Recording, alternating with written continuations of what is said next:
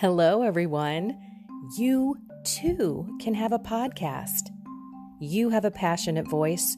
You want to be heard. You can be inspiration to others. And it is super easy. You all know that I am not technical. So just download the Anchor app on your phone or go to anchor.fm and get started sharing your voice and inspiring the world. I was going to try and do some sort of video podcast, but I couldn't figure it out. So I'm just coming to you audibly. Sorry. Alrighty. Second day of Advent. How was Sunday? I don't know if you caught my videos. I didn't come sharing too much. I had a lot going on yesterday. The boys came over with their girlfriends. We had some chili, cornbread, some cheesy tortilla things. It was my husband's idea. They tasted really good. Great idea, sweetie. And it was just jam-packed.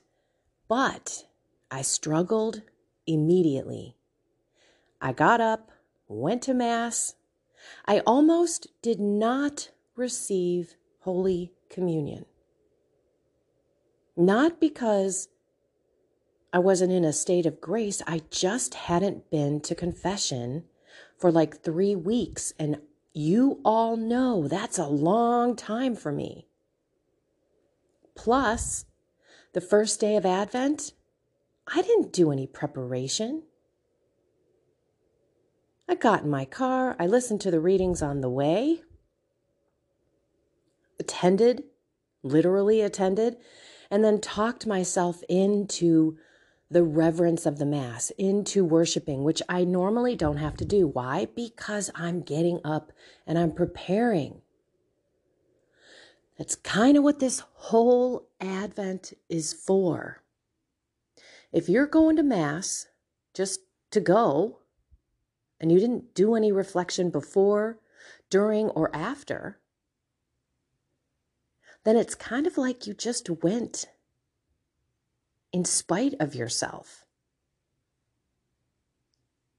I look at it like, hey, you're going, you might as well make the best of it.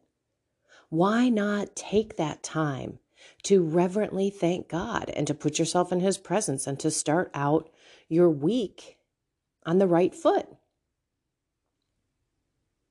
But I received, because my idea was, well, I would rather have Jesus in me to start off this Advent season than not in me.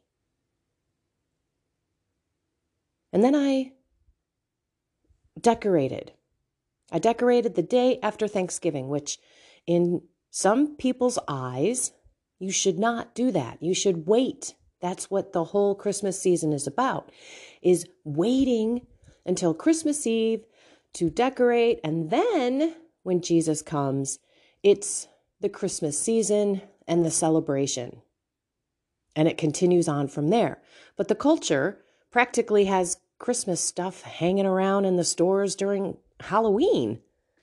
It gets earlier and earlier, and it blends before Thanksgiving even gets here.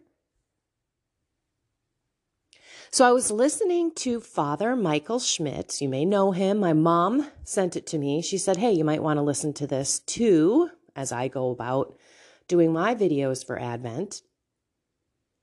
And he shared that Advent, we should be looking at it like it's the day that we're going to die, because we're preparing to visit Jesus, to meet Jesus. The first time in His first coming, but also on Judgment Day, the second coming. So I liked his idea of looking at your life and saying, are you prepared to die? Maybe you need to look at Christmas as, okay, I'm going to meet Jesus and it's going to be my judgment. What do I need to fix in my life? And he went beyond the fasting. He went to perhaps reconciling yourself with someone. Maybe you are in a fight and have been in a fight with someone for a long time. We know the things that we need to correct in our life. So yesterday, I didn't listen to Father Mike until this morning. Yesterday, I put out on Facebook, if Jesus came to you today, the first Sunday of Advent, and said, I must stay in your home until Christmas, what would you change? And I want you to really think about that.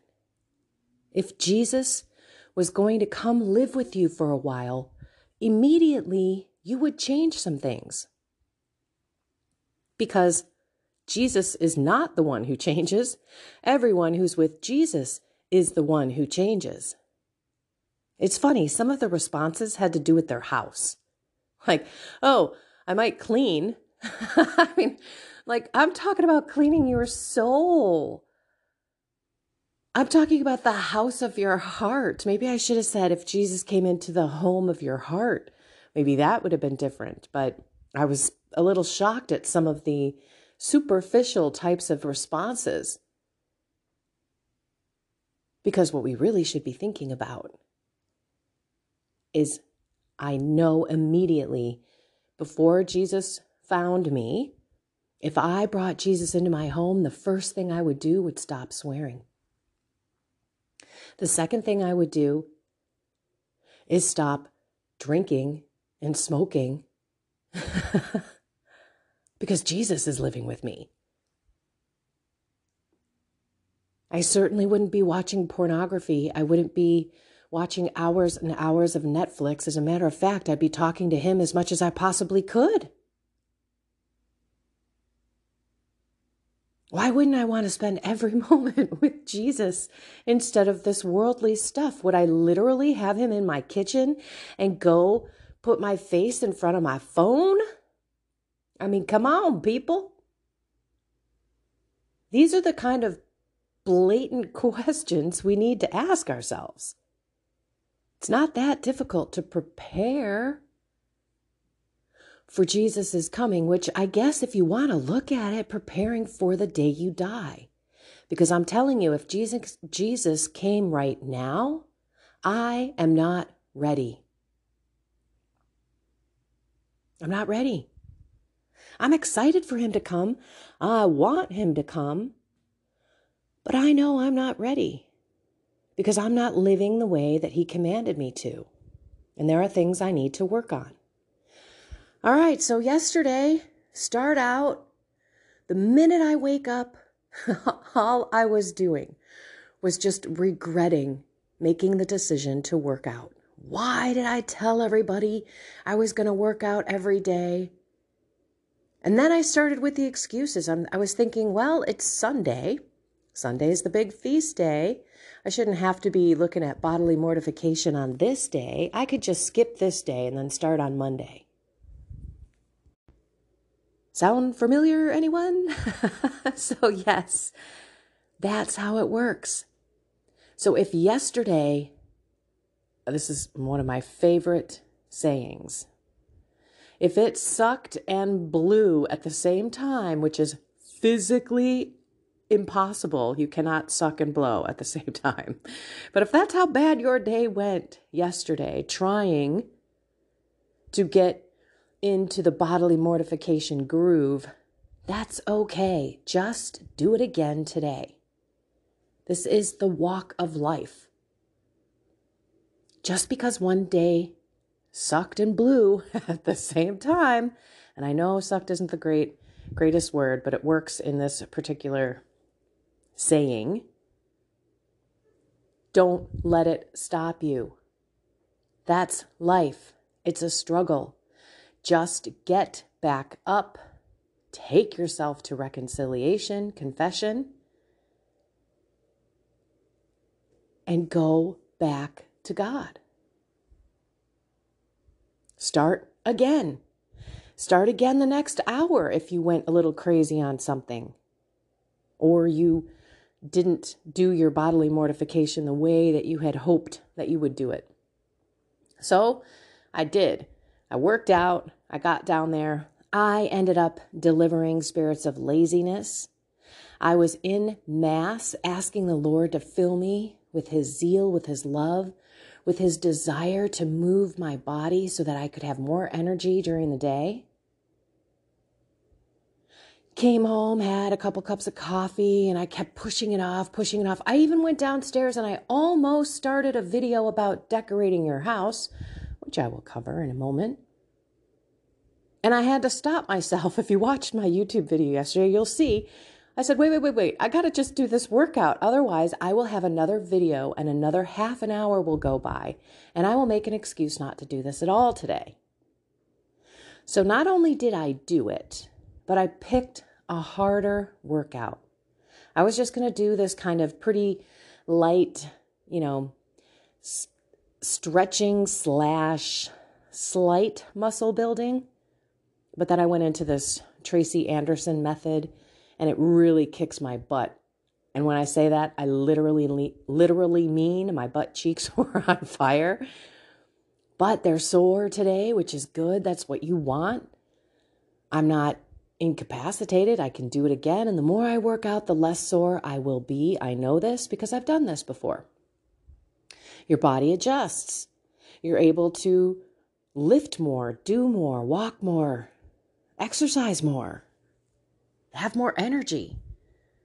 And then later on that day, I just kind of got lost with my thoughts. Those were my 2 mortifications. So I did the workout, plus I did a harder workout than I had planned.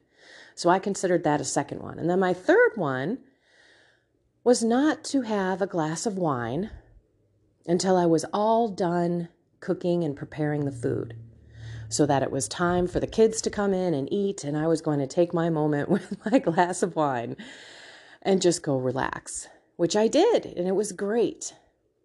Now today, I didn't get up. I wanted to get up earlier, and I was tired, so I slept in.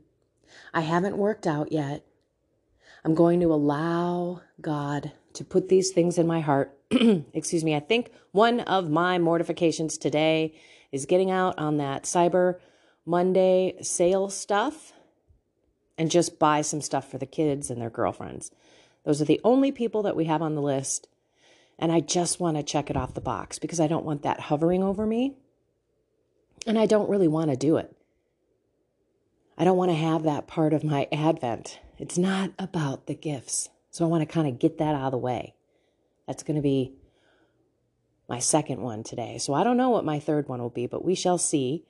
And of course, I'm coming to you in videos. I haven't yet worked out. I'm saying I'm going to work out. It's just every day is different.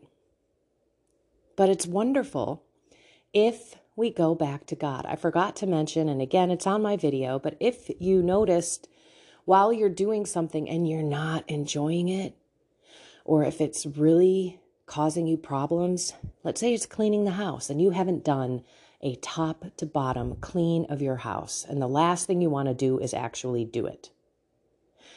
As you're going through it, you're in the midst of it, you can't stop, your whole house is kind of turned upside down, and you're hating every moment of it. And that is where you stop, you pause, you pray, you make it about God, because guess what? You have a house. You have a house. You have stuff to clean with. You have heat and air conditioning. Cleanliness is next to godliness. God doesn't want you to live in a filthy place. Work is good for the soul. Adam and Eve worked from the very beginning. It's part of who we are. It's part of what we're made of. And work can be a prayer. It can be a moment of holiness. If we stop, we pause, we pray, we bring Jesus into it. Jesus, please help me clean this house. Please help me appreciate everything that you have blessed me with. Look, I got to clean my house top to bottom again. I had just cleaned it right before the dogs came over, and I didn't know we were going to have all 3. So I clean it from top to bottom. I have 3 floors. We're talking vacuuming, washing the floors, all the bathrooms, every dust mirror, little trinket, knick-knacky thing. I mean, everything. And I've got to do it again from top to bottom just because of like the yuckiness of the dogs. I'm not looking forward to that, but I bet I am going to make it a beautiful moment, a beautiful time to appreciate what God gave me and taking care of what God gave me. Okay. What do you want to do today? If Jesus knocked on your door, what would be 3 things that you would do immediately? Because he's now in your home. Let that drive today. I'm pretty sure I wouldn't run away and go exercise if Jesus came to my door. But I know that that's part of what makes me a better, more loving spouse. Taking care of this body, this holy temple that God lives in. It's a big deal for me. Because when I don't take care of it, I am not my best loving self. To me, to my spouse, to anyone around me. And I need God for that. So today, I think my 3rd one is going to be spiritual. I think I'm going to pray my rosary, my 40-minute rosary, sit down and let God really pour into my heart. All right. I hope that you don't already not want to do this. That's the worst sentence structure ever. I hope that because you had a bad day yesterday, you're not already saying, forget this. Because that's not how life works. We know that. It's a get up every time we fall kind of deal. And even if you forgot yesterday or you didn't do anything yesterday, who cares? Just do it today and tomorrow and the next day. And before you know it, after 28 days, you may have control over your body in a whole new way if you keep up with it.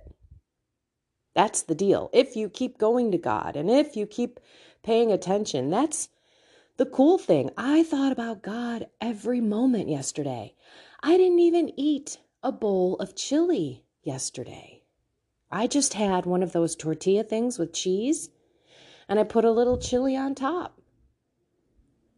I was really trying to not be piggish. I did have 3 glasses of wine. Probably should have had 2. But this is kind of what happens when you're engaged in your day and you're really paying attention. You can reflect as you're in the middle of it. And then reflecting back is so much easier because you've already been paying attention. That is living in the Spirit. All right, let's pray in the name of the Father, the Son, and the Holy Spirit. Amen. Lord, I love you so much. Please fill us with your Spirit. Fill us with temperance and self-control and love and generosity and kindness and forgiveness and mercy. Fill us with peace during these crazy times of Advent coming up to the most beautiful day ever, your birth. Please help us keep you in the center of our heart every day. That all of the things that we do for the love of you, not for the cultural season. Because we are going to see you one day and we need to be prepared. Mind, body, soul. If you come into our house today, what is it that you want us to work on, Lord? Please put it in our heart and help us take action today. Help us live in today. Help us not live in the future and not get overwhelmed with all of the things that we put on ourselves this season. Help us to prioritize you. Mary, we want to walk with you this Advent. We want to feel how you are as you approach the birth of God in your womb. Please guide us, lead us with your spouse, the Holy Spirit, with our guardian angels and the whole holy army. We need everyone's help. We seek it from you today. In your name, Jesus, we pray, amen. In the name of the Father, Son, Holy Spirit, amen. Okay, everyone, I love you all. Advent is an awesome season. Let's just continue to offer sacrifices to God. Oh, shoot, I forgot to tell you about what I was doing while I was working out. I went off. I hate it when I do that, and then I catch it right before I'm ready to let you guys go. I was working out. My butt was hurting so bad I could barely lift my leg anymore to do the exercise, and I knew I had 20 more sets, 20 more reps. And I was like, how am I going to do this? That was when I called on God. So I brought Jesus in. I used it in the experience of cleaning the house, but I did it in the midst of my workout. I was going to give up. I was not going to lift my leg again because I didn't think I could, until, of course, I called on Jesus. And I said, I align this pain and this desire to give up to you on the cross. Jesus, you were in so much more pain. You hung on that cross for 3 hours. I can finish these leg lifts for you. That was what made the workout a prayer. So I'm bringing this up because there's a lot of things that a lot of us don't want to do. And when we do it complaining and moaning and moping and groaning, it becomes an anti-prayer. We become little pagans. But when we do what we're supposed to do, and we do it without any whining and complaining, and we offer it to God, and we do it with love and gratitude and thankfulness, it's different. So think about that as you go through your mortifications today. Okay. Exciting to walk with you all. And I will come on video. Don't forget, go to my YouTube channel, Kendra Von Ash. Just search me in YouTube. I'll pop up, or you can just do the @ Kendra Von Ash. That's also my tagline. You can find me that way. And I hope that everything goes well today. But again, like I said, just yesterday, it was not easy. And that's the whole point, because Satan's out there not wanting us to get closer to God. So we've got to be smarter, and we have to have our weapons ready, pulled out of the quiver in our hands, ready to slash any of the evil that keeps us from preparing to see Jesus. All righty, everyone. I love you all. Go find something more with God today. Have a beautiful first Monday of Advent. Hope it's blessed and inspired. Hello, I'm Kendra Von Ash, and you are listening to my 10-minute daily podcast, Reality Reflections. I bought into what this world said would make me happy. Money, prestige, power. And hey, if it feels good, do it, because life is stressful, so party hard. Do whatever makes you happy. But that didn't quite work out, because I felt even more insecure, full of fear, shame, and anxiety, and never, ever good enough. Then God found me and flipped my reality upside down and transformed my life. And I want this for everyone. So I left my executive career to help others find true acceptance, supernatural peace, joy, and love that only comes from a relationship with God. Here is my reality reflection for today.